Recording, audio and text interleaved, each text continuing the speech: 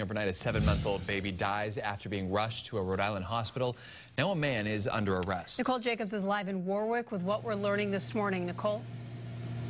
Kate, I spoke with a captain with Warwick Police this morning, and he tells me that 37-year-old Ryan Bealey is right now inside the police department being held until his arraignment later today. I want to get you right to some video of the scene where all of this happened, and we know few details right now, but police are confirming a 7-month-old baby girl was found in this home not breathing. They received a 911 call around 7:30 yesterday from a woman who was not at home at the time of this incident, but she did contact 911.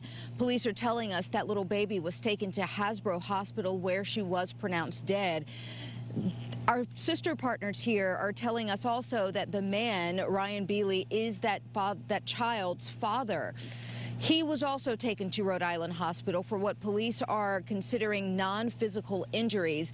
Right now, no further details are being released as far as the condition of that child when she was taken from the home, only that she was not breathing. I did ask the captain specifically if there were any physical signs of trauma.